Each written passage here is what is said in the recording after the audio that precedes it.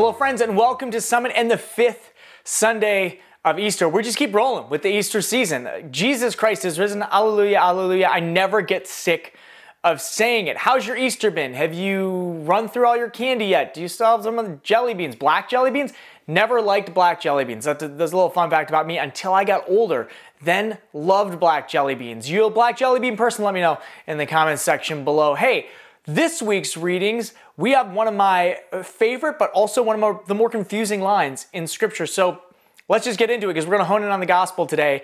But the readings this week, lots of good things. Acts of the Apostles. If you haven't guessed it by now, throughout Easter, we work through the Acts of the Apostles, the stuff that happened after Jesus rose from the dead in this early Christian community. Fun little fact, if you didn't know already, Acts of the Apostles, written by the same author as the Gospel of Luke. So Luke the physician wrote the Gospel and he wrote the Acts of the Apostles. It's sort of like the part two, the sequel to this Christian community in the history of how this all got started off with the church. So in the Acts of the Apostles this week, we have some people upset that they are being neglected in the daily distribution. So the apostles get together and they realize that there is a new need that they have not yet discerned how to serve, so they anoint these people as deacons to serve this community and make sure that they're taking care of those who are in need. One of those people is Stephen, who eventually becomes the first Christian martyr. But we see this unique movement where the community sees a need to a new time and a new place, and they respond to it by finding people who God has already called to fulfill that need.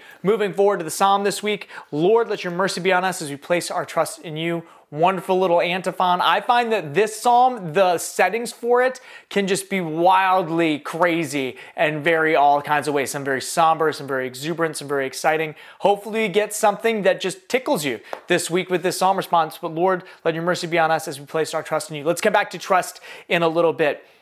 Second reading, we're still in the first letter of St. Peter, and he's talking, he's doing what he's been doing. He's quoting some more scripture from the Old Testament, but this one's about the cornerstone and Jesus being this cornerstone. Let's pause there for a second because a lot of us probably aren't into architecture, and like we've been talking about the past few weeks, actually, there's some things we say which we can really actually take for granted.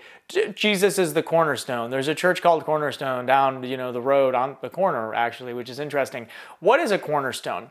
In architecture, it is a ceremonial stone that is laid down that can have a practical purpose, at least it did millennia ago, where you would lay this stone down and it was the stone from which everything else was a frame of reference. It was built around it. So it had a ceremonial purpose, sort of like a groundbreaking. Once that stone is laid, the building is about to be built, but all the other stones are laid in reference then to this cornerstone. Now, if you've ever seen a cornerstone on a building, sometimes it actually is in the corner of a building, usually not the first stone laid, and it has a ceremonial aspect to it. The dates that the building was constructed are usually on the cornerstone. Sometimes things are put inside of it, things that are important at the time of the building's construction that sort of have a sentimental purpose, and then when the building's demolished, those things are taken out. But the cornerstone, really, as St. Peter is writing about it and as it was understood in ancient architecture, was the ceremonial first stone laid by which everything else then was laid around it. It became the frame of reference for the whole building. And Jesus in the gospel, we go back actually in time to Jesus before his crucifixion in this week's gospel in John 14. Let's drill down on this for a little bit. Jesus is talking about he's the way to the Father. We've got a classic line in here, Jesus saying, I am the way and the truth and the life. No one comes to the Father except through me. For a long time, this is embarrassing, but I'll share it with you since we're all friends. I misquoted this as I am the way, the truth, and the light. But like, Jesus, I'm the way, the truth, and the life, not the way, the truth, and the light. And Jesus is the light, but he's not saying it here. And no one ever corrected me. And it was embarrassing the day I found out. I was like, I've been misquoting that for years. And no one ever was kind enough to say, hey, that's not the actual passage. So, little fun fact, tip for this week, correct your friends. It's kind. It's not mean. Just say, hey, that's wrong. And then make sure that people don't, wind up in a situation where they're embarrassed for years of misquoting a famous line of sacred scripture. Back to the readings. No one has seen the Father except through me. No one comes to the Father except through me. And you've seen me, so you know the Father. So Jesus goes through this whole length about how he's the way.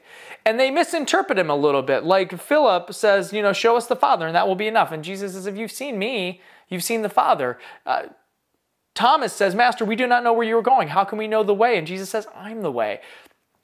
Jesus as the cornerstone is the thing that we need to found our whole life on. Jesus is the way, the truth, and the life. And when we put everything in our life in reference to Him, we build something solid. And Jesus even said this in the Gospels, build your life upon my words, and it will be like building your life on rock. So St. Peter's calling us to put our lives in relation to Jesus as the cornerstone. Now, when we do this, it doesn't make us all the same person. I think that's a very real fear that I have, that sometimes when we hear, make your whole life based around Jesus, we have a stereotype in our mind of what that looks like, or I have to get into ministry, or I have to act or be a certain way.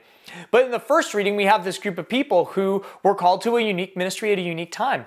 You are like that too. You have gifts and talents that maybe right now you don't know how those serve, but the Lord does. And if we build our life in relation to Jesus, when the time is ready for those gifts and talents to be used, we will know and we'll be able to step into that. There are things that you will do in this world that the need isn't even there yet, but it will be, and you're going to be able to step into that. I think even in this unique time in human history, how many people have stepped up with the gifts and talents that God has given them, who have Jesus as the cornerstone of their life, but you wouldn't necessarily look at these people and say, well, that person's in ministry or that person works for the church, but those people are founded on Jesus, and it's what is allowing them to serve in this unique time in history. So we build our lives on Jesus, who's the way, the truth, and the life. Now, at the end of the gospel, this is one of my favorite lines, but also a really challenging line. Jesus says, "Amen, amen, I say to you, whoever believes in me will do the works that I do, and will do greater ones than these, because I'm going to the Father." Jesus tells his disciples that they'll do the things that he does and greater works than these. Well, what did Jesus do? I mean, he cast out demons, he healed the sick, he raised the dead. And in the Acts of the Apostles, which we're working through this Easter season, that stuff happens. The apostles do raise people from the dead. They do heal the sick. They continue to cast out demons. And it can be easy to look at that passage and stop there and say, well, that's what Jesus means, is we're supposed to lean into these big, charismatic spiritual gifts. But we also know that Jesus did something even greater. And it comes at the beginning of 1 Peter. 1 Peter's talking, the first letter of St. Peter's talking, and he says, be built into a spiritual house to offer spiritual sacrifices acceptable to God through Jesus Christ. The sacrifices in the service we offer in our lives vary in wild ways. But Jesus, ultimately, the greatest work that he did was dying on the cross and rising for life. And that one-time sacrifice is sufficient for us. But when we unite our spiritual sacrifices to that cross, they become something beautiful. We do the works that Jesus can do, but even greater works than these, because we're able to go out and share those things. Jesus ministered at a specific place in a specific time for a specific reason that was eternal, and that's important to note.